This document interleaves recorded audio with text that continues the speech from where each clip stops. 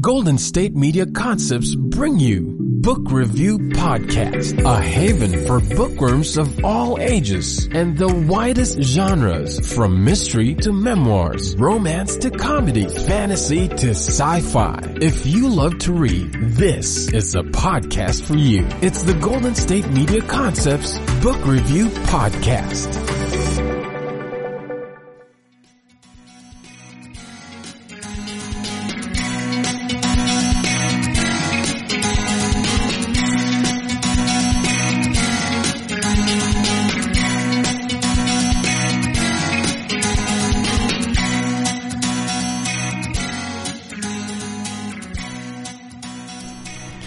Hello and welcome to the GSMC Book Review Podcast, brought to you by the GSMC Podcast Network. I am your host, Sarah. I am happy to be with you once again. It is February. We have books to talk about. We have authors to talk to. I'm just happy to be here, and I'm happy that you're with me. I hope you had a good weekend and that your week is off to a great start. Our weekend. Why, when I get to this point on Tuesday, can I not remember what I've done over the weekend? I don't know. Not a lot, but it was a good weekend, so that's good.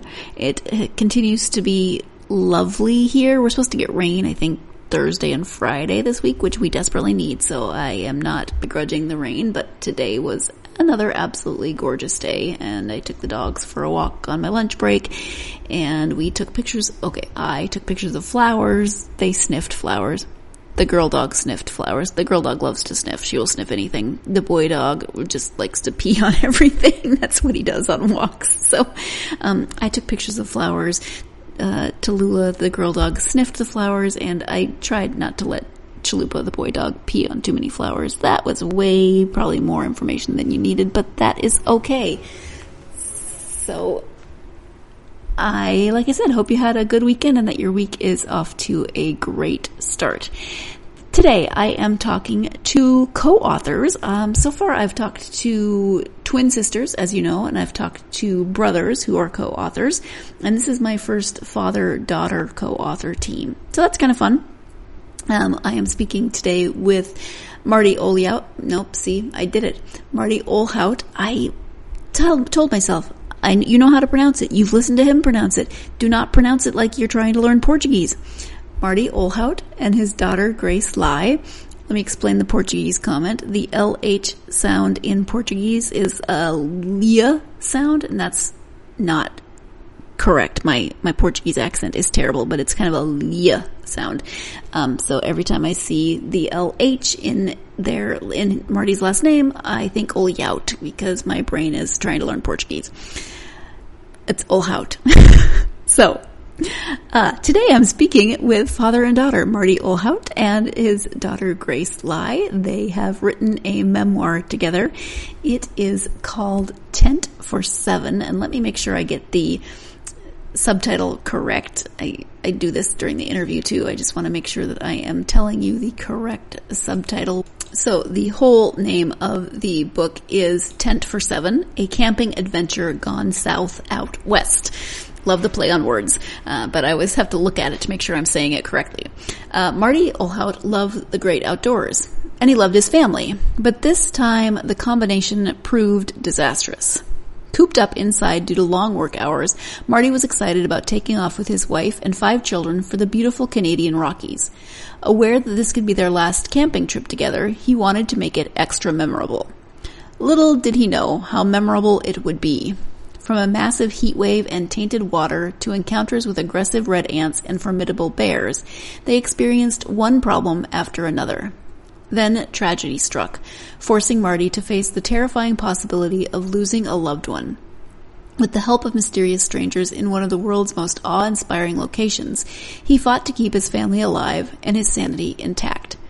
Now, 3 decades later, he joins forces with his daughter Grace Lai to recount the gripping tale of that ill-fated vacation. Written with candor and wit reminiscent of Bill Bryson, Tent for Seven vividly captures both the grandeur and the dangers of the wilderness as Marty learns just how much his wife and children mean to him and how fragile life can be. That is the description, again, of Tent for Seven. It is a memoir. It is a story about this incredibly eventful camping trip that Marty and his family went on. And it's, you heard the description. So first of all, I read that description. I knew what the book was about. Longtime readers know that my interviews tend to be scheduled way in advance. So even though I'd read the description when I got the information from the publicist and set up this interview, I knew it was a memoir, and I knew that it was about a very eventful trip and things kind of went wrong. But I hadn't fully remembered those details about, the possibility of losing a loved one and all of that stuff. I just knew that there was going to be misadventures, let's say. And then we're going to talk about this more in the book. I got to the page where wow. I'm not going to give it away. I'm not going to tell you everything that happens because, but despite these many misadventures, despite the fact that tragedy was a very real possibility, this is going to sound strange, but this story is a lot of fun. It is told with so much heart and so much warmth, and you really experience the events as the family was experiencing them, specifically as Marty was experiencing them, because it is told from Marty's perspective. We hear from Grace about some of her perspectives on that trip as a teenager at the time of the trip. There are humorous stories. We also get flashbacks to a trip that Marty took in his younger days with several of his college friends, and they get into some crazy adventures. So there's a lot of humor.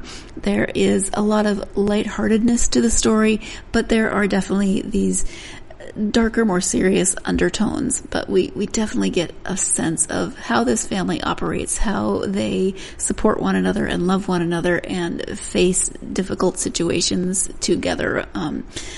So yeah, I really, really enjoyed the book, and I really enjoyed speaking with Marty and Grace. So I'm going to let you listen to that conversation, and I'm going to stop telling you about the book so they can. Again, the book is called Tent for Seven, a camping adventure gone south out west.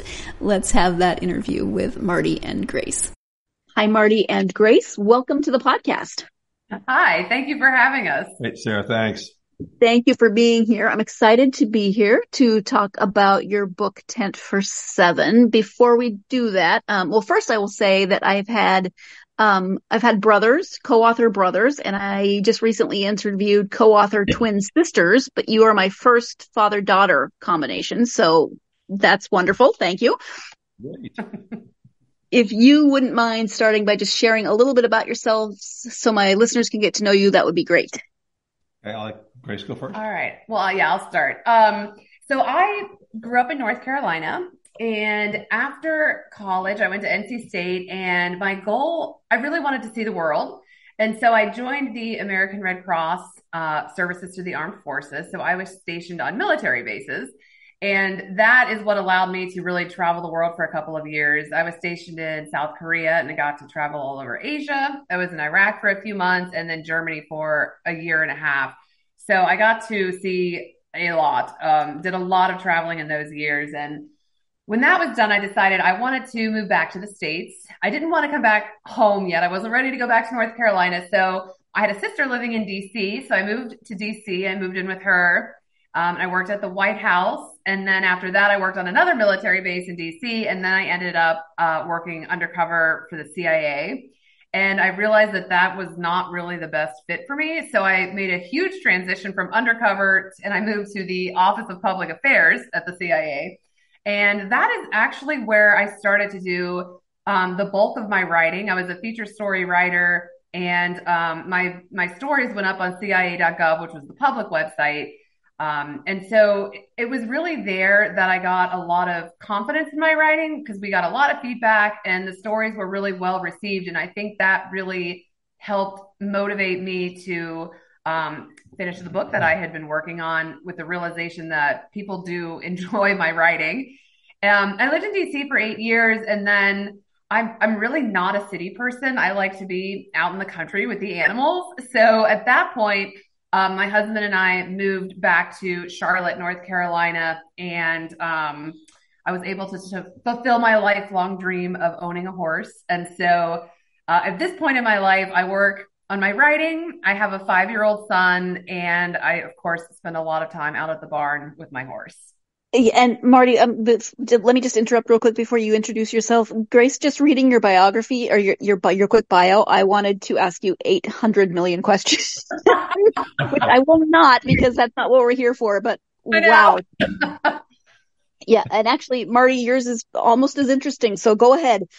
That's a tough act to follow. Oh yeah. I should have let you go first. I'm gonna have to make some stuff up, Sarah. Okay. Go ahead. I'll follow Grace's format. I grew up in Cincinnati, Ohio, the flatlands of the Midwest. I worked for IBM, started with IBM there, moved to Texas for a couple of years. Unfortunately, in the flat part of Texas also, we were in Dallas. Then moved to Charlotte and have been here for the last 40 years. Married Jolene about 47 years ago. Jolene sort of is the heroine of the story, actually. And will be 48 if she'll stick with me for a couple more weeks here. I retired after 32 years from IBM and taught classes for mainly large consulting firms. And it was a great experience because they sent me all over the world for the next 12 years and got to visit a lot of countries, a lot of states. And it was humbling to realize how little I really knew about the world and countries and people and cultures. So I learned a ton over those 12 years. And it was great because I love traveling. I love being outdoors. And that's kind of what got us into this trip we took out to British Columbia that we talk about in the book. And I wish I'd have been undercover with the CIA, but I don't think I could have done it. Well, I'm glad you didn't make up that, because it would have been a little suspicious had you both been undercover with the CIA. I might have then looked at both of you with a side eye. But you mentioned moving to Texas. I had the opposite experience. I grew up in Montana and then moved to Texas, to the Dallas area after college. And it was so flat that I was constantly lost because I grew up navigating by knowing what mountain I was heading towards. Yeah. And it was hot down there too. It was warm. Yeah. Yes. So the book is a memoir. I love the title. The full title is Tent for Seven, a camping adventure gone south out west. Can you give an overview of the story? Yes. A quick overview. As I mentioned, I love traveling. Jolene likes to travel. And we had taken the kids on several camping trips, starting before Angela was even born, our youngest. And then we took a couple trips locally here in North Carolina, and then we graduated to taking longer trips out west. We'd gone to Colorado and been to the West Coast, and we decided we'd have a big trip, maybe our last one, because the girls were getting a little bit older and getting kind of tired of it. So we went to British Columbia for 2 weeks, and we had not had any significant mishaps that you could even write a short story about prior to that. But what we didn't know was that they were all being stored up for this big trip to British Columbia. So we had starting even before the trip started, little things started going wrong, or actually some bigger things started going wrong. And once we got up there, they just started mounting up one after the other. So pretty much everything that had not gone wrong for 10 years started coming into those 2 weeks. But at the same time that we were having all these mishaps, and some of them were pretty severe, out of nowhere, folks were showing up to help us, and not just arbitrarily, but we had some very specific needs on some occasions. And we had experts in those fields come out of nowhere to help us and frequently disappear as quickly as they had appeared. So it was just a series of incredible events and incredible help, to the point where we're kind of wondering, what's going on? This is like, we have somebody guiding us into all these problems and then guiding us out again. So it was just that whole sequence of events that were so unusual. We thought we just really needed to write this down. And it's written in a very humorous, we tend to make it a very humorous book. So it's not a serious book in general, but there's a couple of serious things that happens throughout the trip. And that maybe not a very quick overview, but that's kind of a run. No, That's great. And, with the title, that things are going to go wrong when you start reading, but I'm reading along and it's, you're having a mishap here, a mishap there. And then about page 80, 85, somewhere in there, I was like, holy buckets. Yeah, this just went incredibly wrong. And I don't want to give a lot away because people want to read it, but yeah, it definitely took a turn. Yeah. Grace, somewhere I read that you read your dad's notes for the story, right? Am I remembering that correctly? And kind of decided maybe it should be a memoir? Yes.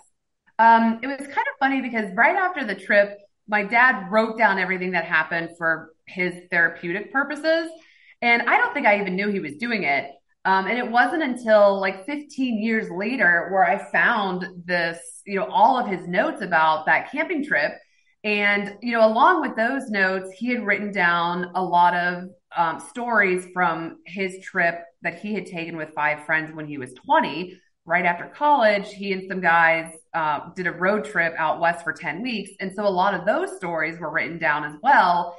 And I remember thinking, if I rework this a bit, this could be a really entertaining book. And so, it's funny because it wasn't so much that I felt, okay, this specific story needs to be told. It was more that I had all this material to work with and I'd always wanted to write a book. And I thought, well, here's the perfect opportunity to use this material and turn it into an entertaining book. Absolutely. It is time for our first break of this episode. I will say this is one of the more unique ways a book was brought to fruition that I have, at least that of the authors that I have spoken with. So that is fun. Keep this conversation in mind because we're going to come back to it when we return from the break. In the meantime, stay tuned. You're listening to the GSMC Book Review Podcast, and I will be right back. Are you tired of the same old news? Are you sick of the seemingly endless political spin and negativity? The GSMC America Still Beautiful podcast is a weekly news podcast covering all the top positive and uplifting news stories. We cover stories that will inspire, uplift, and remind you of the good in the world. Tune into the Golden State Media Concepts America Still Beautiful podcast to get all the great and positive news stories of today. Download the GSMC America Still Beautiful podcast on iTunes, Stitcher, SoundCloud, Google Play, or anywhere you find podcasts. Just type GSMC in the search bar.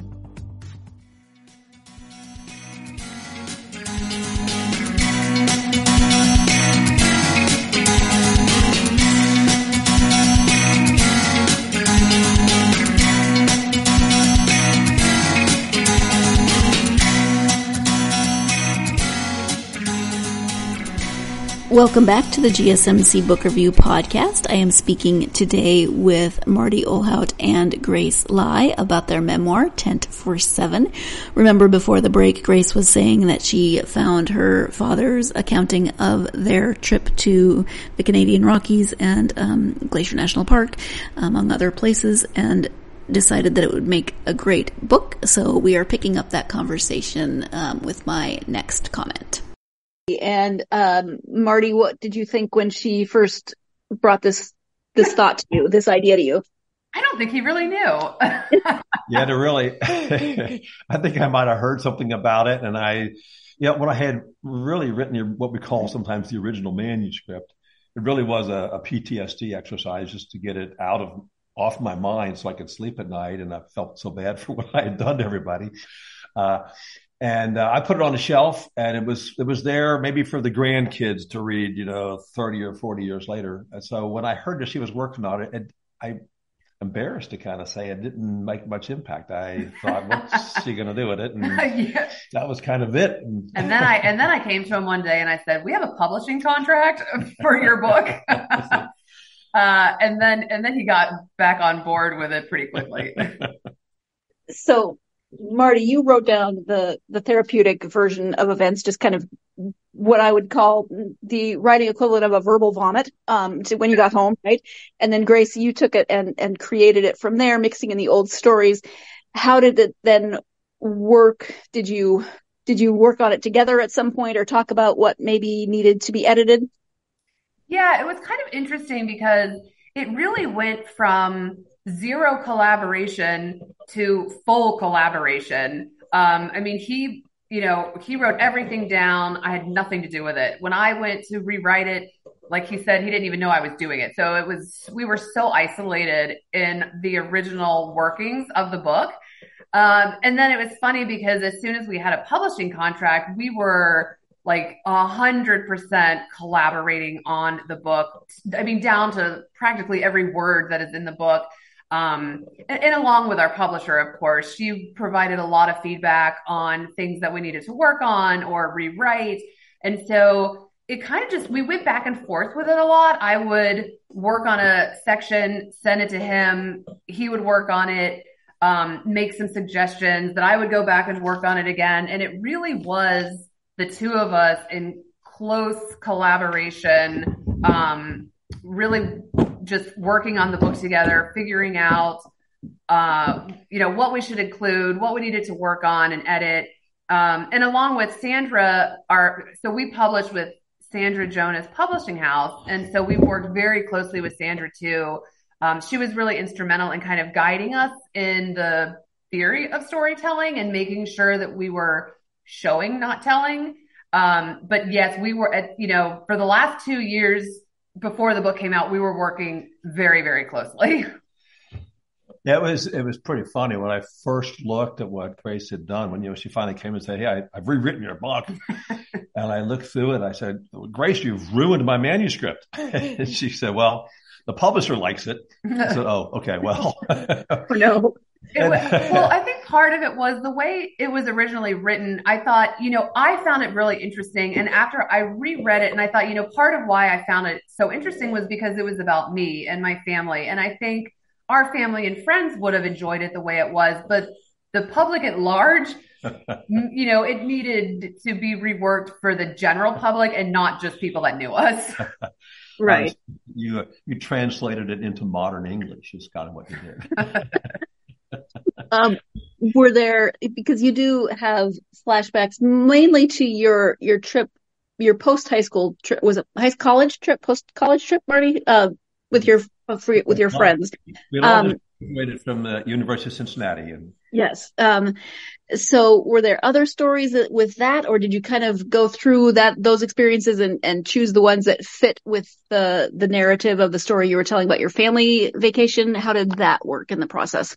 Yeah, that was really hard because there were so many to choose from, and we wanted to stick them all in. But if you start sticking things in where they don't fit, you lose the readers. So we had to be very, we had to leave out a lot of stories that we would have liked to have included. But I think our main criteria for the flashbacks were, can you transition in and out of it smoothly? And does it make sense to include it in the larger story, particularly the chapter that we stuck them in. So it's funny because I personally am not a fan of flashbacks. Like, I don't like to read books that have flashbacks in them.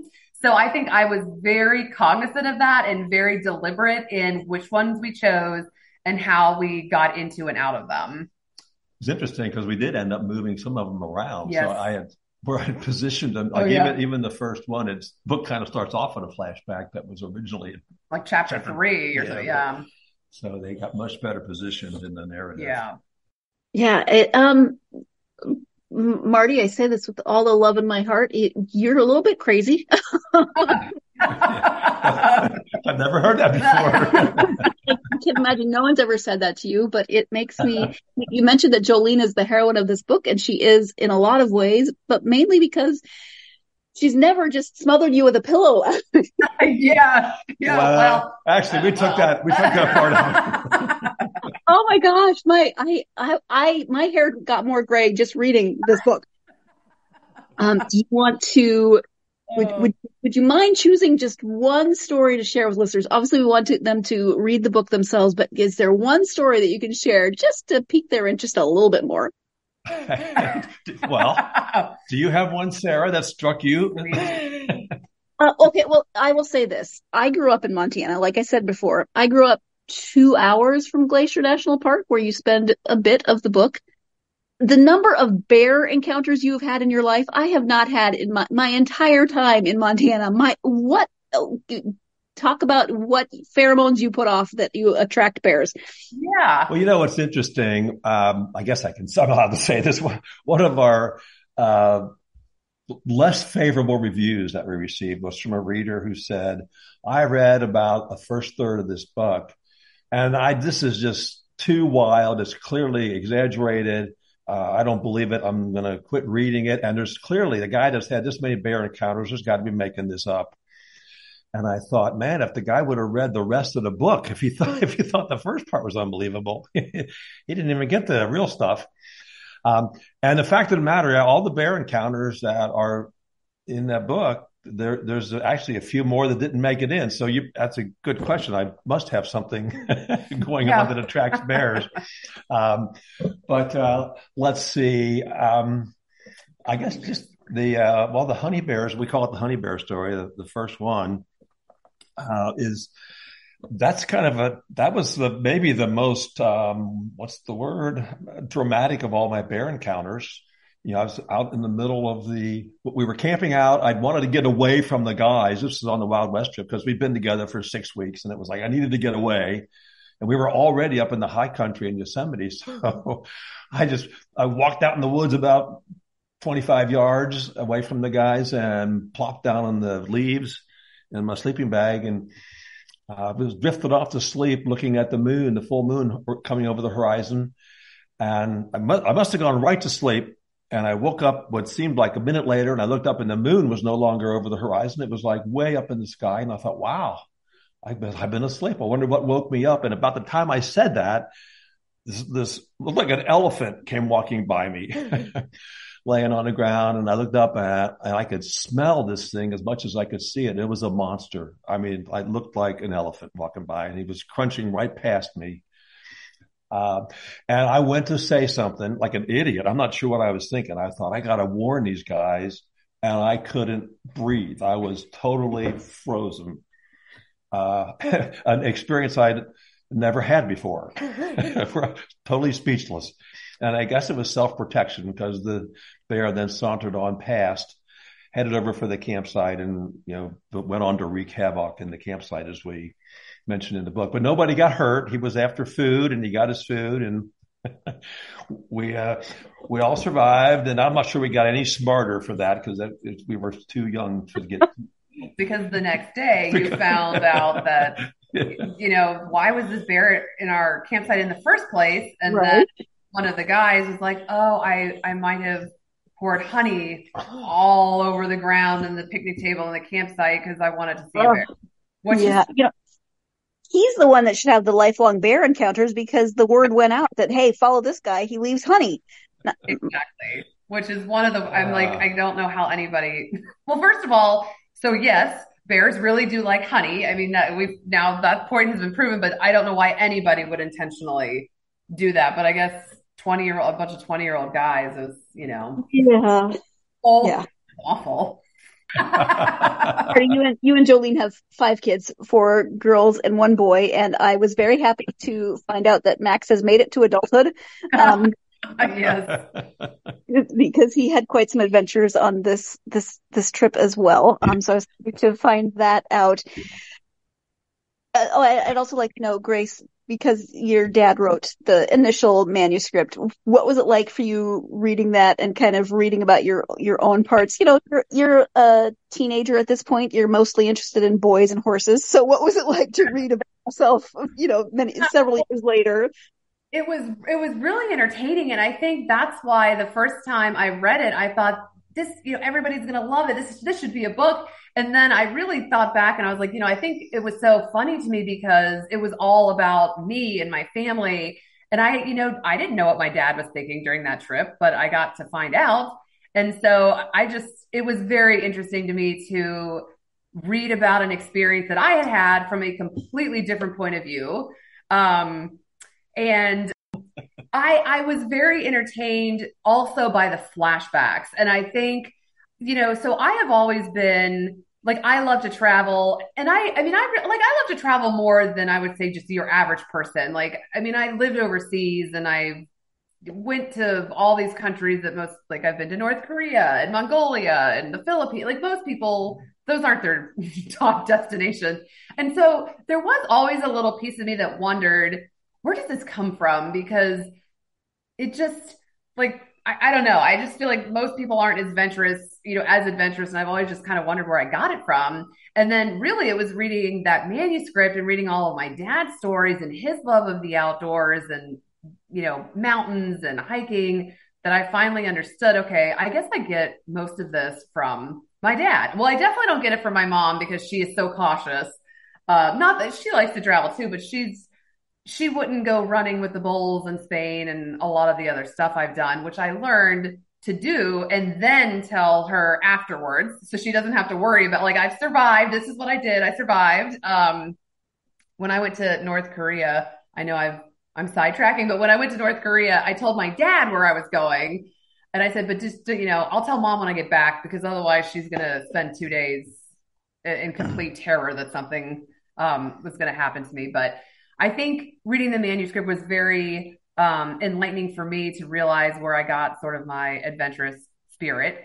There were a few flashbacks that I would have preferred to have lived my life without ever knowing about, specifically the nudist beach visit. Nobody wants to picture their dad on a nudist beach. I'm like, oh, I don't need to know about this. Yeah, I forgot that was in there. I was like, okay. But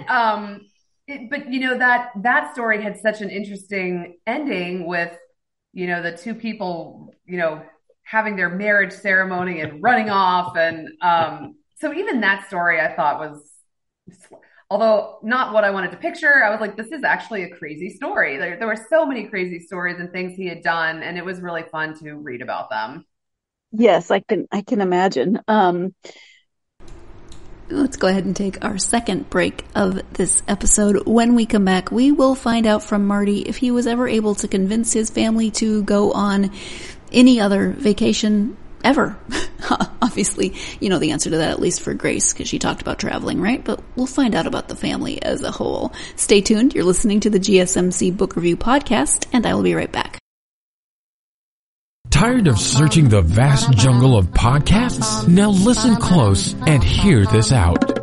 There's a podcast network that covers just about everything that you've been searching. Hey! The Golden State Media Concepts Podcast Network is here. Nothing less than a podcast bliss with endless hours of podcast coverage.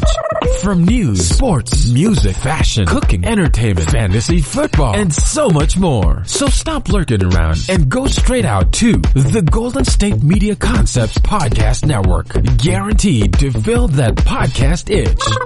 Whatever it may be. Visit us at www.gsmcpodcast.com. Follow us on Facebook and Twitter and download us on iTunes, SoundCloud, and Google Play.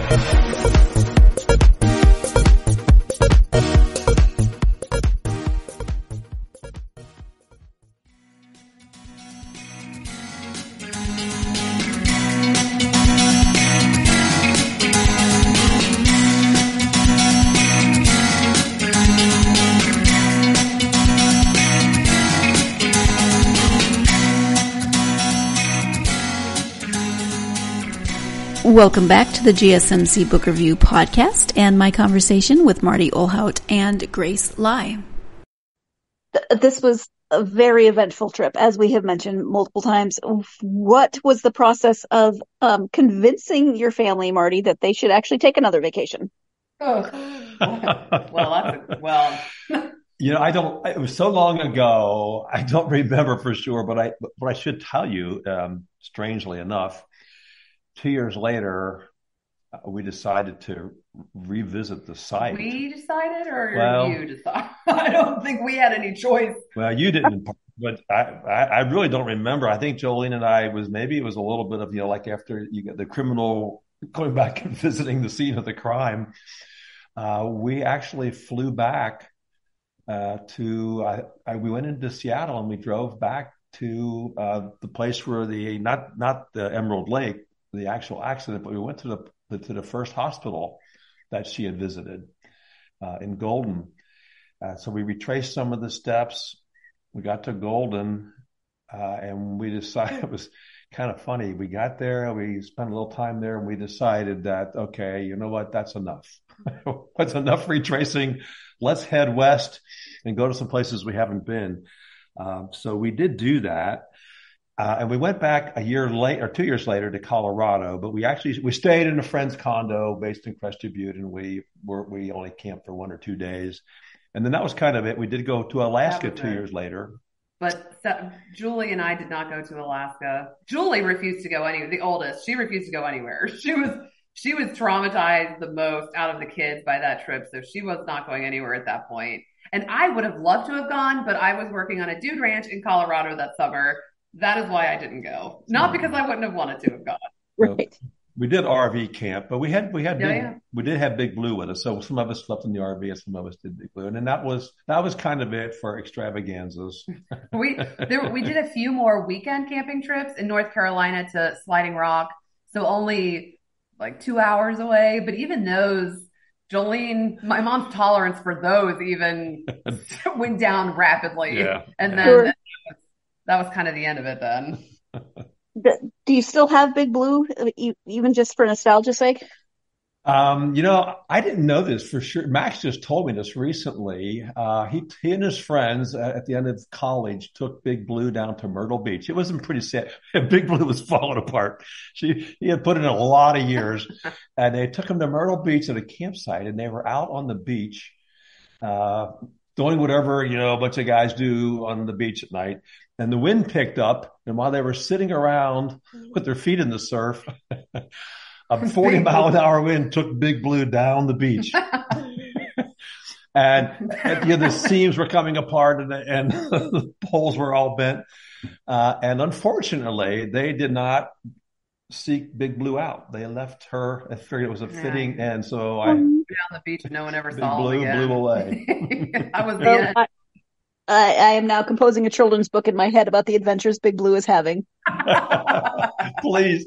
I know, it's so sad. It was very sad, but she needed a more proper disposal. I know. Besides a good chuckle here and there, what do you hope that readers will take away from reading the book?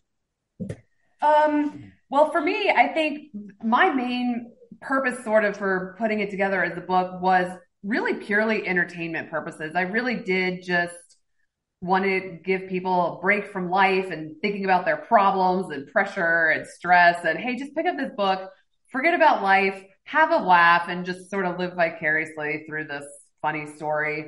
That was definitely the main goal.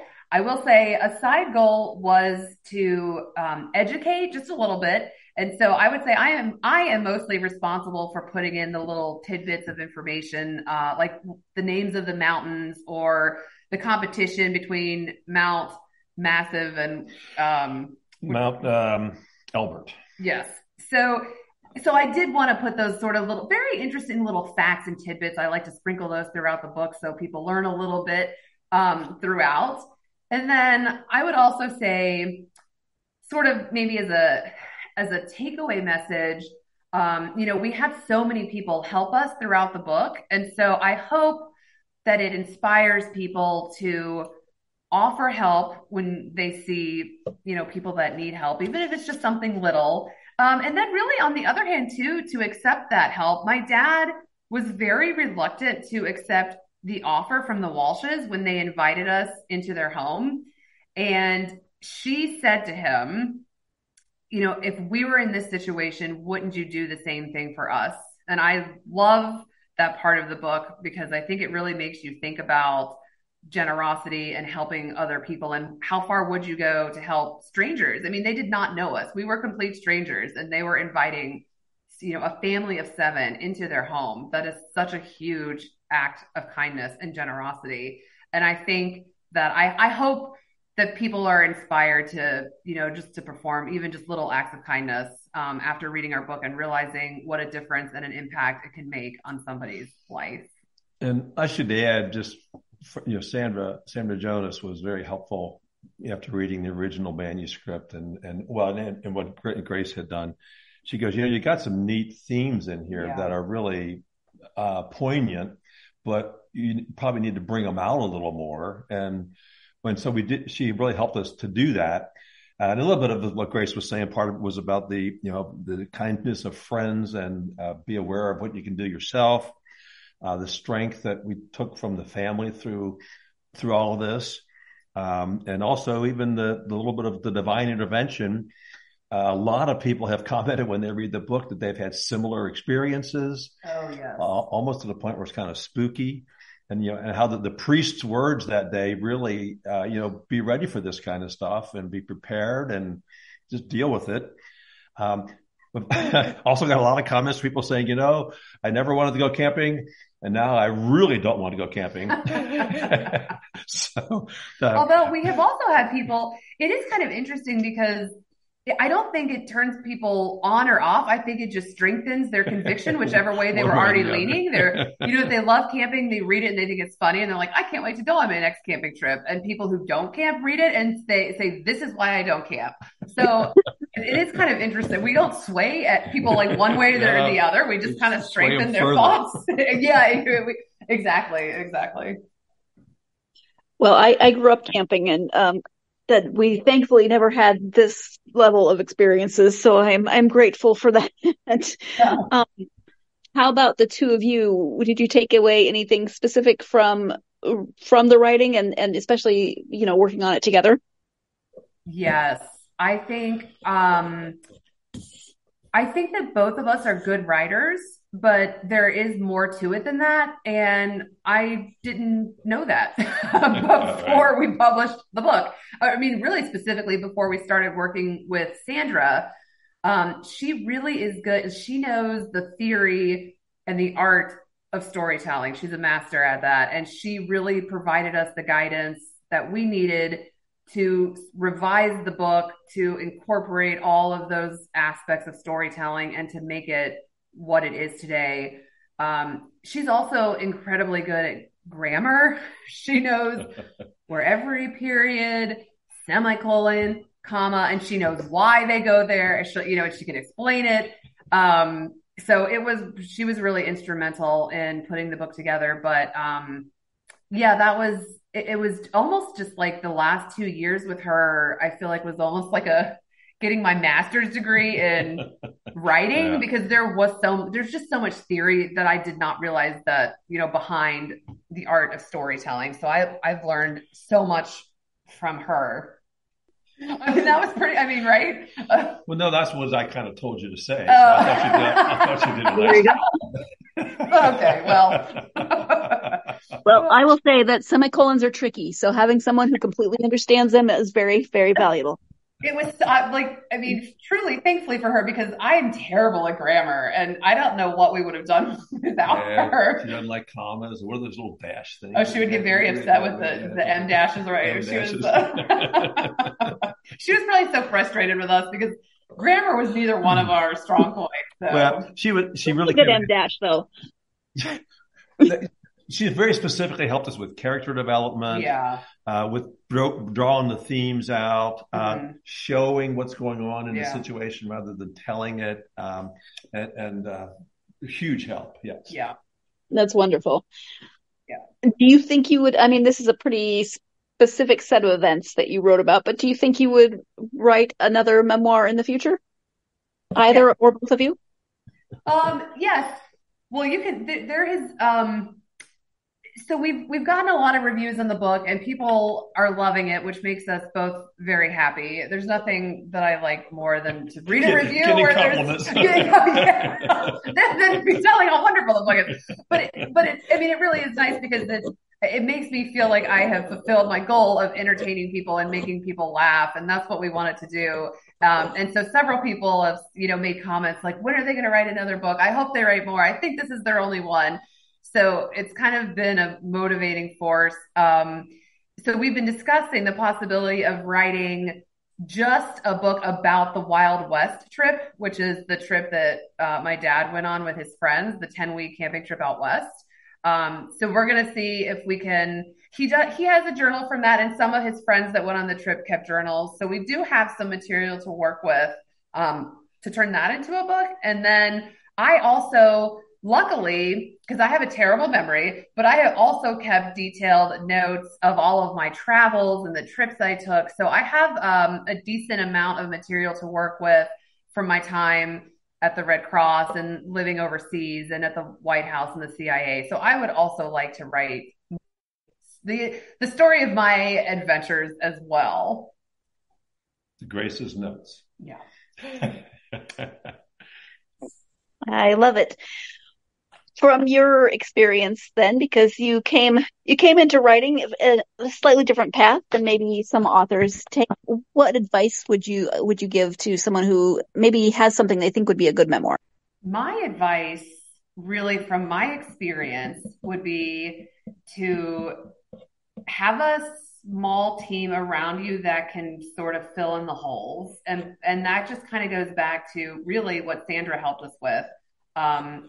Kind of know what you're good at and know where you need some help, and find somebody that can help you with the grammar, with the storytelling, I think, or even just with the whole publishing process. I mean, we had a good book, but if we didn't have somebody who knew the publishing industry, it probably wouldn't have gone anywhere. So I think, recognizing what you're good at and then having people around you who are good at the things that you're not so good at, I think is really instrumental and is key. Yeah, I would agree with that. At one point, maybe halfway through our editing process with Sandra, we got done one afternoon around 7:00 and a 2-hour session. I said, Sandra, do you spend this much time with all your authors? She goes, I've never spent anywhere near this time with any of my authors. And I said, uh-oh. She goes, usually the manuscripts are a little further along. She goes, but the story is so good that I feel like it's worth putting the time into it. And that kind of goes with what Grace is saying. I thought I could have saved everybody a whole lot more time if I'd had any idea what I was doing, about character development, about showing versus telling, and clarifying things. I could have, it would have been very helpful to have a little more knowledge about the basics of authorship. Yeah. Sure. But, it was a very specific process. So not probably something you were thinking about necessarily. Right. Yeah. I mean, you don't know what you don't know. Right. Sandra came along and I was like, wow, there's a lot that I didn't know. Well, as a little aside, maybe it might be of interest. We talked about the PTSD when we got back from the trip. I mean, it sort of really was that I couldn't sleep at night. And after about a month of not sleeping at night, a number of friends had said when they heard the story, like, oh my God, you should write a book. You should, write a book. I never paid much attention to that until one night I'm going, maybe that's what it's going to take to get over this. Maybe I should just start writing this down instead of laying here awake at night. And that's really how it got started. If I couldn't sleep, which happened most nights, I'd whip out my laptop, which about the size of a suitcase then in 1995. And I'd just start typing away until I fell asleep. And I did that for a couple of months. And by that time I'd had 5 or 6 or 8 chapters, and then I'd just kept working on it. But it really was just a stream of consciousness, as you said earlier. Was not meant for production. Sure. It's time for our final break of this episode, but I will say, for something that was not meant for production, I know there was a lot of work that went into it to get it ready to, for us, the general public to read, but it really turned out well. So good job, Marty, on writing all those thoughts down as soon as you got home, and for the catharsis as well. It's a very good plan. Let's go ahead and take that last break. When we come back, Marty and Grace will share some of the books that they enjoy reading. You're listening to the GSMC Book Review Podcast, and I will be right back. Pets bring such joy to our lives, and the GSMC Pets Podcast is here to share in that joy. We'll tell stories of pets finding their forever homes, acting in unexpected ways, being helpful, or just being silly. Whether you love dogs, cats, llamas, reptiles, fish, or you've never met an animal you didn't like, the GSMC Pets Podcast is for you.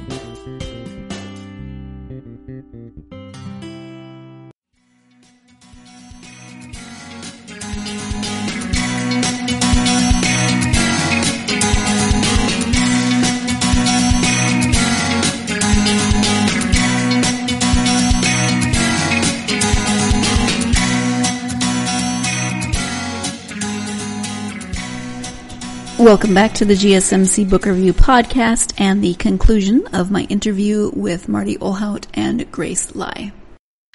How about the other side of the coin? Instead of writing or reading, Grace, what are some of your favorite authors and genres? Oh, my favorite author is Bill Bryson. I love him. I think he is hysterical. I think he's brilliant. I think the way he manages to educate through entertainment is it's really impressive, and it's very difficult. And I will say I've reread, there's a couple of his books that I reread really constantly because they're so full of interesting facts. And every time I listen to it or read it, I learn something new. And so I think that is a real talent and a skill. So he's my favorite. Really any book that captures my attention and that I can't put down, I like, but I will say that's pretty much nonfiction. I really don't read fiction at all. I will only dip into maybe historical fiction, but that's as far as I go into fiction. I'm pretty much only nonfiction. I love true stories. I love memoirs. I love reading about people's lives. And I just, for me, I just feel like there are so many incredible things that have actually happened. I'd rather read about those than stuff that's made up. And I feel like, for me too, it is educational. Learning about other people's lives or World War II, there's just so much. I think there's just so many incredible true stories that are out there. So that's pretty much what I stick with. Sure. Yeah, I like Bill Bryson as well. Marty, same question for you. Well, once again, Grace has copied my answers off my. Probably you can say Bill Bryson too. I'm gonna go first. I apologize. I really have read several of his books. I started out with the short history of nearly everything, and I couldn't believe it's just a fantastic book. And then I've read several other ones of his. Somebody once said, "Hey, your book reads a lot like A Walk in the Woods." And I said, well, I want you to know that he actually wrote that book after I wrote this original manuscript. So I'm not sure who copied who here on that book. It took us like 20 years to get ours published. So. Print, yeah. Do you have a camera in your house or something, maybe? Well, we're trying to make contact, but same as Grace, I'm much more into historical novels, true travel adventures, exploring kind of books, and guys like Irving Stone and Stephen Ambrose have written great books, Lewis and Clark and The Settling of the West. But that's pretty much what Mary Roach. I like her book. All right, wonderful. If people are interested in learning more about the book and maybe about you as well, can talk about internet presence. So website, if you have one, social media that either of you are active on. Yes, we both have websites. Mine is gracelaiauthor.com and Marty's is just martyohlhaut.com. We are both on Facebook, although one of us is more active than the other. You can probably guess who that is. But I am Grace Lai on Facebook and Marty is Marty Ohlhaut on Facebook. I am also on Instagram, grace.lai_author. I think Marty is too, but he hasn't logged in like 3 years, so I wouldn't bother going there. Well, and it's not like you have pictures or really any much evidence from this book. I was disappointed there weren't pictures with the book, but then you keep reading about everything that happened in terms of taking pictures or video. So, well, that's an interesting question in the book. We went back and forth about putting pictures in the book itself, and Sandra convinced us that the best thing to do was just to put the pictures at the beginning of each chapter. And then we had we had a whole bunch of pictures that we could use. Unfortunately, we'd have 5 pictures for chapter 5 and no pictures for chapter 6. So we did wrestle quite a bit with determining which pictures to use. We thought about putting pictures in the middle of chapters that fit things in the middle of the chapter, but we decided it's just a little too distracting in the book. Sure, makes sense. One final question is that what does Jolene think of the book? Does she enjoy it, or does it just bring up too many bad memories? That's a good question. Well, yeah, she's very supportive of the book. She's been amazingly helpful. She's probably our biggest publicist. But she is not. Has she read it? No. I was going to say, okay. I thought she made it to like chapter. Well, right to whatever you said, Sarah, page 83. Yeah, and then she had to stop. And then she attempted to skip forward a couple chapters. No, I understand. She hasn't. She told me one time when I was working on it, she's like, I think this is before you maybe were involved, but she started reading it. She's like, I don't know what chapter. She made it to like chapter 4, so she's like, I just started getting so mad at your dad again that I had to stop reading it. I was like, okay, well. Yeah, Julie hasn't read it. I don't think Angela's read it, but read it. Molly loves it. Molly read it, and she was one of our early readers and gave us feedback. Did Max? I think Max read it maybe an earlier draft, but Julie and my mom have absolutely not read it for sure. Amazingly, Jolene has been our biggest supporter. She carries the bookmarks around. She tells people about the book. I mean, she's been very supportive in like the marketing of the book. She's got some of the book club websites, and she helps promote it with book clubs. Yeah, which by the way, we did a book club, which we love doing. If people want to have us at their book club, that was so much fun. And Jolene was invited to it, and so we thought she was, she could come and just kind of watch, but the women in this book club loved meeting her and loved talking to her. So she was a huge hit at the book club too. Yeah, we were kind of jealous. Yeah. Sure. I mean, yeah, she would have a different perspective. So, I was just curious. It just occurred to me, Angela's only 6 during this story. Does she have a completely different memory of this trip than everyone else? From what I know, and maybe, I don't know if you can correct me, I don't think she remembers much of it. I think she was kind of oblivious. Now, I will say this, we were all kind of oblivious, believe it or not, to the severity of what was going on with my mom. I mean, we obviously knew something terrible had happened, but I don't think we realized how serious it was. And it actually, I remember specifically after the trip, we were home back in Charlotte, and I don't know if it might have actually even been a few years later, where my mom told me that if the injuries had gone a little bit further, she would have lost the use of her arm, and the one in her leg, if it had just been like a millimeter to one side or the other, she would have bled to death. I mean, my dad and my mom were very good at sheltering us from how bad things had really gotten. Interesting little side note. I didn't know this either until just a few weeks ago or months ago. I sort of felt it was my responsibility to keep things under control. So we tried to make sure that, the kids were kind of protected from the anxiety of everything that was happening. And I sort of did the same thing with Jolene, but she's a nurse. So you can only hide so much, but I didn't realize this until recently. She said that she did not realize at the time this happened, how severe things were. She was like, you started mentioning in the book, about these wounds being, potentially fatal. And she said, I had no concept that I was hurt that bad, even up until she read the book. Oh, wow. At one point in the book, the doctor, I think when she realized it was, the doctor said, you're not going to die, or something about you're not going to die. And she didn't even realize that how close to death she actually had come. Yeah, I don't think even then she said she didn't even pay much attention to that statement. Yeah. So anyway. Yeah. Wow. Well, Marty and Grace, we've talked about a lot, but is there anything that we haven't covered that you wanted to make sure you highlighted? I'll just underline what Grace said earlier. We've done a couple of book clubs, and we've got a couple more lined up, and we found those were so what's the word? Fun, rewarding. People we loved it, and the folks loved it. It was so great to be sitting with folks and have them ask you questions about the book.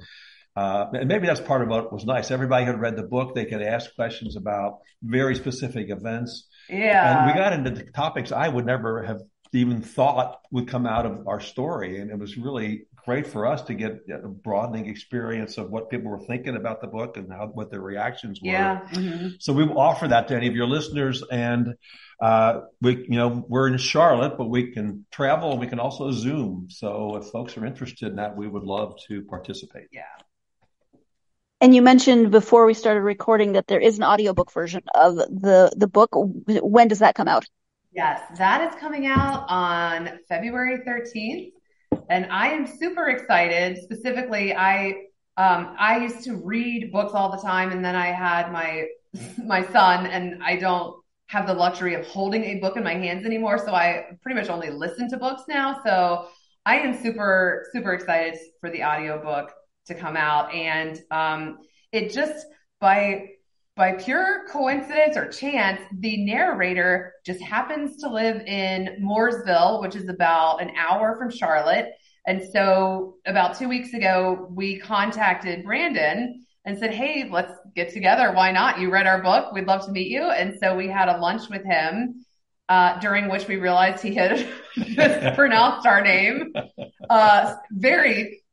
pretty significantly. It wasn't a little, mispronunciation. He was mortified. He was very, he was. But I think, thankfully that lunch was productive too, and that we realized that. So we believe Tantor Audio had the time to go back and correct it, but we had a great time. We just had so much fun with Brandon. So we'll probably be collaborating with him on something again in the future, but we're super excited for that to come out. He did a really good job once we got the pronunciation issues straightened out. So.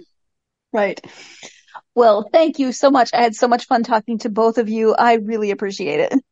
Oh, thank you, Sarah. We had a great time too. We've been looking forward to this one.